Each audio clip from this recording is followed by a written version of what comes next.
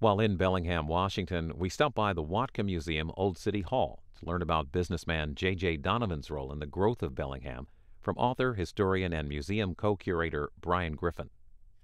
Our community of Bellingham, perched on the eastern edge of the Salish Sea, tucked into the very northwest corner of our nation, is not very old when compared to much of our world. But Bellingham's history is rich and varied. It wasn't very long ago that right here, where this grand old building stands, was the edge of a great wilderness forest of giant cedars, Sitka spruce, and Douglas fir, trees so old and so large that some of them were seedlings at the time of Christ. The primeval forest stretched from the salt water, where we are now, to the high alpine meadows surrounding the perennial snows of Mount Baker's volcanic peak to the east. It covered all of the present farmland that stretches north to the Canadian border and beyond. And the early settlers thought that the timber would last forever. It's gone now, sacrificed for what we have called progress. But a second and even a third growth is growing in our foothills, and in a sense, those pioneers were right. The timber is lasting forever. Bellingham Bay was peopled only by the Aboriginal Native Americans, the Nooksacks, the Samish, the Lummi, those First Nations with a common Salish tradition. They're still here, now recapturing their old culture and working to protect this land and their treaty rights to benefit us all. The once forested wilderness that is now the city of Bellingham wasn't even a bona fide part of the United States until 1846. That was just 14 years before the Civil War. The British fur-trading Hudson Bay Company on the Columbia River was the closest thing to civilization that this area could boast. All of the wild land north of California was by treaty, jointly, and I should say uneasily, shared by Great Britain and the United States. But finally, in that year, 1846, the stalemate was ended. The two nations peacefully signed a treaty and agreed to divide this part of the world at the 49th parallel, just 20 miles north of where I stand today. Now, for the first time, this area became a part of the United States, a part of the newly created Oregon Territory. That was just 14 years before the Great War between the states. Oh, the bay was called Bellingham Bay, all right, because late in the previous century, a few Spaniards and an Englishman or two had sailed through here looking for the fabled Northwest Passage, and one of them, George Vancouver, had charted the bay and named it after a British admiral who had provisioned his expedition, Lord William Bellingham. That year was 1792, and there were no white men living here then, nor were there any when the Oregon Treaty was signed in 1846.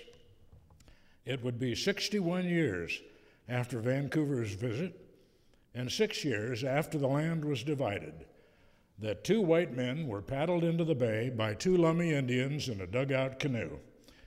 That historic event, by the way, is celebrated in a totem carving that stands in front of our courthouse today. Our federal government sought to encourage settlement of their new territory by enacting the Oregon Land Act of 1850. It offered almost free land to homesteaders, 160 acres to a single man, and twice that if you were married.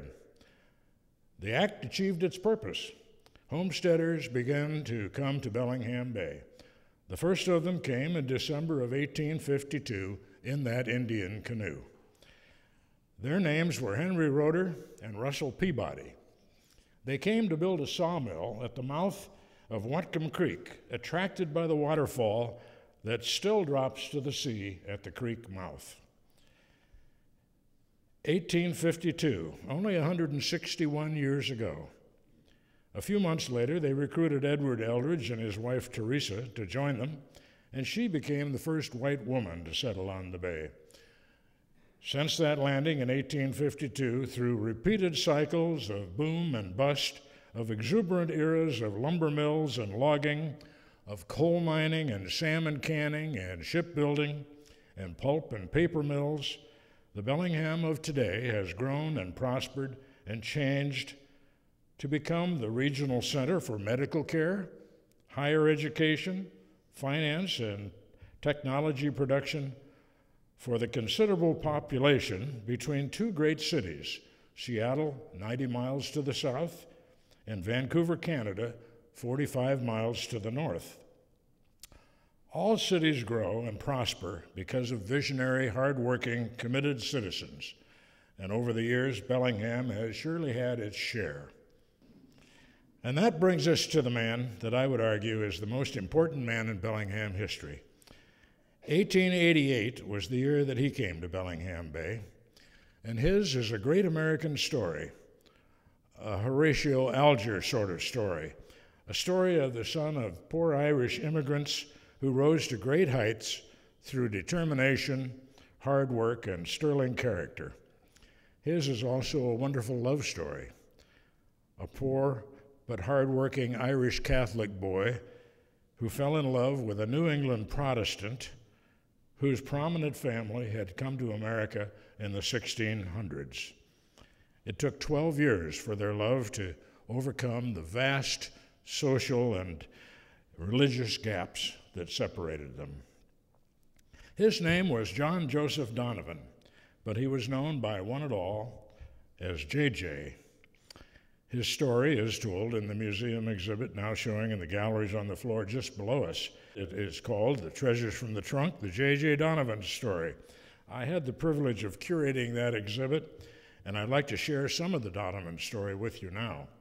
Well, the Donovan story begins in 1845 when a terrible fungal blight struck the potato crop of Northern Europe. The potato had become the staple food that sustained the poor of Europe, especially the poor Catholic population of Ireland. Failure of the potato crop resulted in the deaths of 1 million Irish from starvation and disease. Another 1 million immigrated, fleeing the horror, and no town in Ireland was harder hit than Skibbereen, the home of Patrick and Julia Donovan and their 11 children.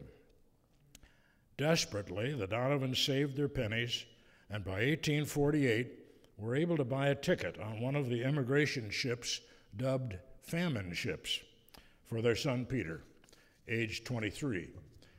Peter Donovan landed in Boston and soon had a job as a laborer building the Boston, Concord, and Montreal Railroad up the western valley of New Hampshire.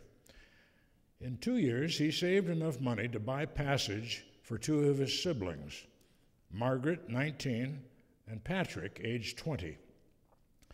They arrived in Boston in 1850. Patrick also got a job in the railroad, and Patrick eventually married a Julia O'Sullivan, and with her moved to Rumney, New Hampshire. In 1858, their first child was born. They named him John Joseph. John Joseph Donovan, a young man destined for fame and fortune, who would come to have a profound influence on our city of Bellingham. Young J.J. began writing diaries at the age of 13. They tell a fascinating story of an intelligent, hard-working boy growing up in the post-Civil War years, chopping wood for the fire, tending the family cattle, fishing in the rivers and ponds, berry picking in the woods.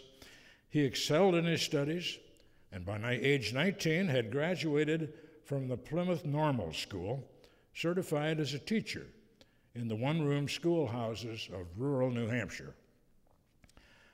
3 years as a teacher convinced him that his long-held desire to become a civil engineer was a better life choice. And so with savings from summer work as a waiter at a summer resort in the White Mountains and with some help from the family, J.J. enrolled in Worcester Polytechnic Institute of Worcester, Massachusetts. My East Coast friends tell me that I should pronounce that Worcester. In 1882, he graduated, a civil engineer and valedictorian of his class. He and a friend, Billy Barlow, were immediately hired by the Northern Pacific Railroad. The Northern Pacific was, at the time, building their railroad across the continent through the northern tier of states. They had started at both ends of the line, St. Paul, Minnesota on the east, Kalama, Washington Territory on the west.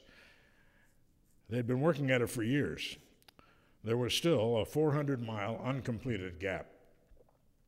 Donovan and Barlow boarded the train in the east and rode to the end of track, which was at Pompey's Pillar in Montana.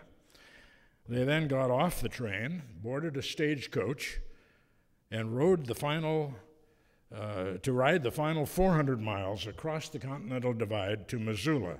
There they took up their jobs, surveying and engineering the final 400 miles of the railroad across Montana. Well, the transcontinental line was finally completed and celebrated at a grand ceremony on September 8, 1883.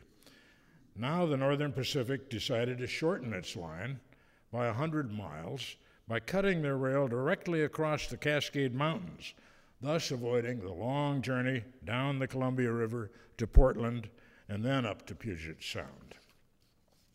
Young Donovan did much of the engineering on that huge project. It took 4 years to build the rail from the Columbia River up and through the crest of the Cascades, through a 2-mile tunnel, and down the west side to Tacoma and Puget Sound. For most of those miles and years, he worked with the railroad's prime contractor, a man named Nelson Bennett.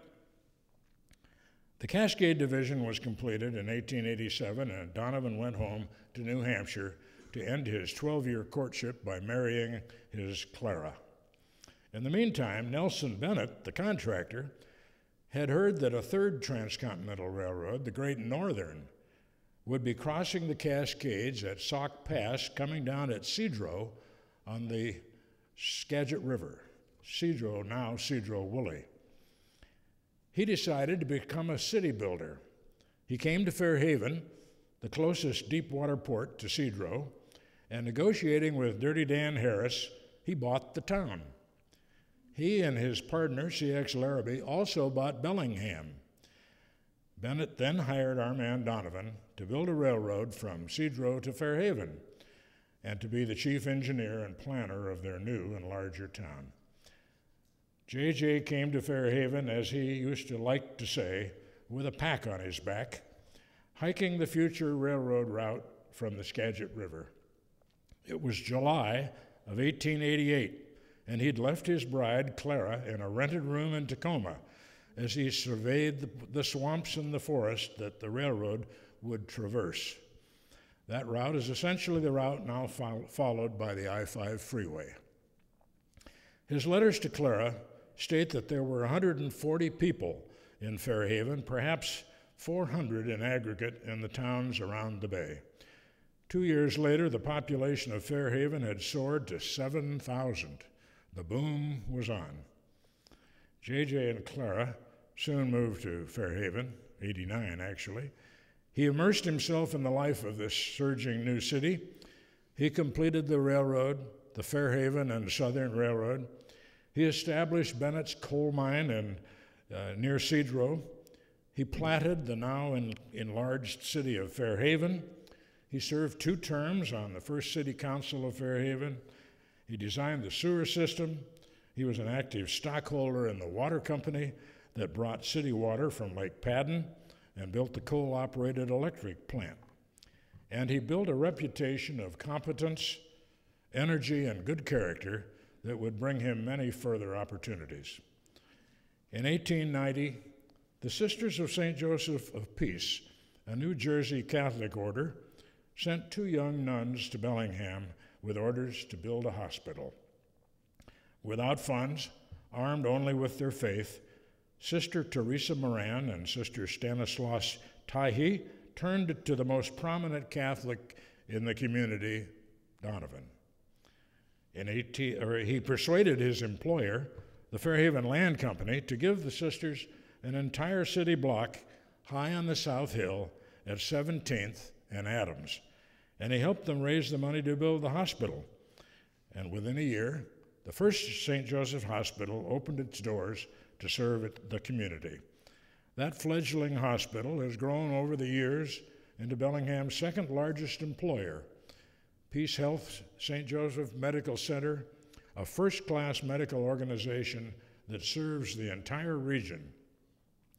Donovan remained on its advisory board for most of the rest of his life, advising, raising money for its frequent expansions, using his growing influence and means to assure the hospital's success. In 1889, a young man named Julius Blodell had moved to the booming Fairhaven and taken a job with Jim Wardner's Blue Canyon coal mine at the southern end of Lake Whatcom. Soon, Wardner and Blodell started the Fairhaven National Bank, and Blodell shifted to the banking business and became its president. Donovan was hired as general manager of the mine. Donovan and Blodell had an opportunity to buy the mine, and they turned to a man that Donovan had known in his Northern Pacific days in Montana. Peter Larson was quite a bit older than Donovan and Blodell and a great deal wealthier. The three bought the mine and formed a bond that would carry them into several more ventures crucial in the history of this city. As equal partners, they owned the coal mine. Then, in 1891, inspired by the virgin timber around the lake, the partners formed the Lake Whatcom Logging Company. Now, needing to get both coal and logs to the saltwater, they incorporated the Bellingham Bay and Eastern Railroad, and they built its rail along the lake's north shore to their coal and log bunker on the bay. That old railroad bed along the lake is now called the Kenhertz Trail, a part of the county park system. Their coal bunker stuck out into the bay just north of where Boulevard Park ends now. Realizing that it was more profitable to sell sawn lumber than logs, they decided in 1902 to build a sawmill. The result was the huge lumber mill at the north end of Lake Whatcom, Larson Mill. The mill would operate until the early 1960s and become a foundation industry for this community. In 1913, Blodell and Donovan, recognizing the opportunities created by the opening of the Panama Canal, decided that they needed access to salt water. Larson had died in 1907. The surviving partners formed a new company, Blodell Donovan Lumber Mills. They purchased the old lumber mill of the Bellingham Bay Improvement Company on the saltwater at the foot of Cornwall Avenue, and by 1928, they had grown it into the world's largest producing sawmill. They were sawing logs from Blodell Donovan Lumber Company's timber holdings in the Cascade foothills and on the Olympic Peninsula, and from logs purchased from the robust logging industry of this region. So for many years, the Larson Mill at the lake and the Blodell Donovan Mill on the waterfront led the community in economic importance. As important as Donovan was to the economic and industrial life of this community, he was equally important as a community builder. He was one of the major proponents of the 1904 merger of the towns around the bay into the consolidated city that we now call Bellingham. After the citizens had voted to merge, Donovan spent countless hours on the Citizens Committee to develop the city's charter. It was Donovan who, in an op-ed article in the Bellingham Herald, encouraged the city to purchase the land along Whatcom Creek that would become Whatcom Falls Park. His thesis, great cities need great parks. It was Donovan who urged the city to build the boulevard around the steep State Street hill that horse and wagons had difficulty climbing even in good weather. It was Donovan who served for 8 years as a trustee of the then very young Bellingham Normal School, which would become the great cultural and economic engine of Bellingham of today, Western Washington University. It was Donovan who stood almost alone in opposition to the Ku Klux Klan's strength in this community during the 1920s. He was simply a man of incredible energy, vision, and community spirit who did much to establish the cultural and economic base from which this community has grown into the remarkable city that it is today. Donovan died in 1937 at the age of 78. The Bellingham Herald eulogized him by saying that Bellingham had lost its first citizen. From the 400 people when Donovan arrived, the city has grown to a population of 82,000, with another 120,000 souls in the former forest lands to the north and east. Much of our success as a community can be attributed to our quality of life. We enjoy rich cultural opportunities and remarkable beauty of mountains and sea. Living here is an ongoing pleasure. This community is proud of its historic past, pleased with its present, and determined to maintain our quality and livability for the future.